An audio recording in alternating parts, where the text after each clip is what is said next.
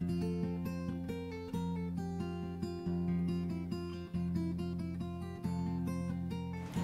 it's Patty from good.com, and today I'm making a fabulous recipe for you. Not quite as healthy as some of my other recipes, but these are those magic gooey bars. So for this recipe, you need to take graham crackers and make them into crumbs. And by doing so, you put them into a plastic baggie, take a rolling pin, and just roll them out until they become to the consistency that you like. So in today's day and age, you can actually buy your graham crackers already in crumbs, or you can put them in your Cuisinart. I just wanted to show you the traditional way, which was rolling them in a bag. So I used a whole box of graham crackers, and for the exact measurements for this recipe, you can visit my blog at good.com. So to this, I'm going to add my butter that I've already melted, and I'm going to go ahead and mix it.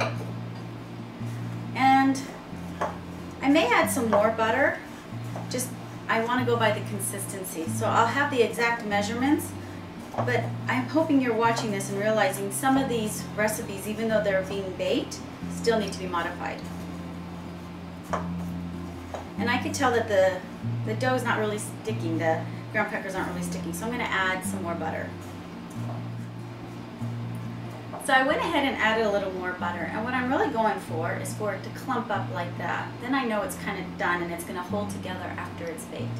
So you can always modify it and add a little bit more butter, but you don't want to add too much as well, so it's kind of finding that balance. So I'm going to go ahead and place it in my pan that I've already prepared by spraying, and I'm going to press it all down. This becomes your crust.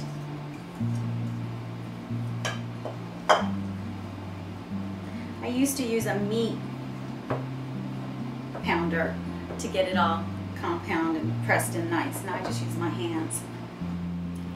So I went ahead and zoomed into the dish because I want to show you what I'm doing. I'm adding my chocolate chips, and this is a medley of 3 different types of chocolate chips, but if you don't have 3 different types, all you really need is 1. Basically you want chocolate chips to cover all the areas, so every bite you get one. You don't want it to be overly chocolate chips or it won't be balanced. So that's how that looks. Next comes your coconut. Your coconut is going to just cover those chocolate chips completely. It's twice as much coconut as it is chocolate chips. And I use a mixture of sweetened and unsweetened coconut because my family doesn't really like coconut. So if I add the unsweetened, they tend to like it more. It's a nice balance. So as you can see, all my chocolate chips are covered and it's ready for the condensed milk.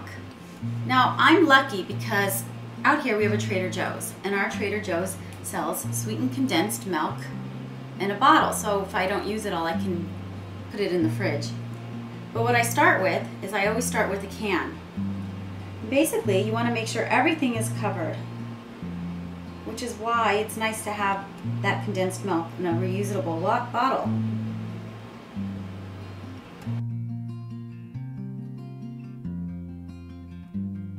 I am going to go ahead and use my condensed milk that I got from Trader Joe's, just to fill in the blanks, the holes, because you kind of want it everywhere.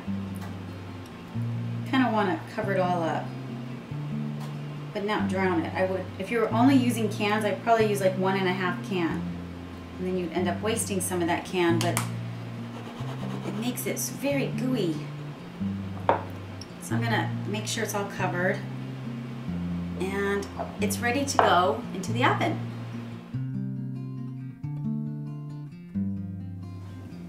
My gooey coconut magic bars are going to be everything that you need to satisfy your sweet tooth. Your guests are going to love them. They make a large quantity. It doesn't get better than this. So this is good for sure. I hope you enjoy the recipe. Please subscribe to my channel, and bon appetit.